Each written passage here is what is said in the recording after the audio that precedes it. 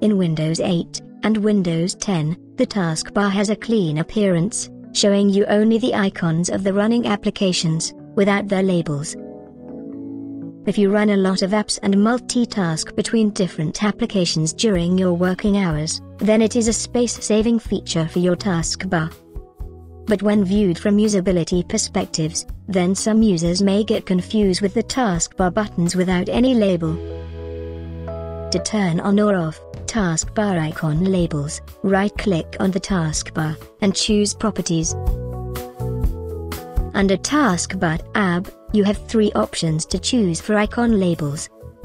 The first one is Always Combine, Hide Labels, which is the default mode, and that is why you never see any program label among your taskbar icons. If you want Windows to hide the labels only when the taskbar is full, then you can choose the second option, which is Combine when taskbar is full. Apply the changes, and you will see your taskbar icons now has label with them. But Windows will show the labels until your taskbar not get full with other icons.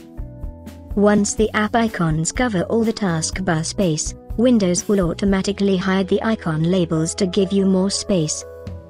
But if you prefer to always see icon labels, doesn't matter how many applications are running, then you can change the behavior by selecting Never Combine option from Taskbar Properties.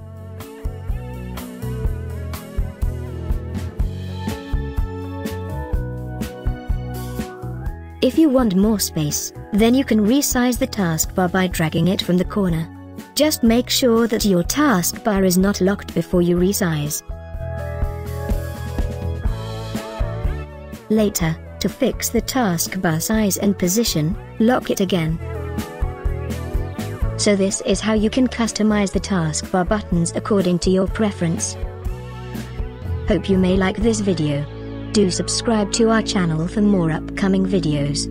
Don't forget to hit like and share our videos with your friends. Thanks for watching, and have a nice day.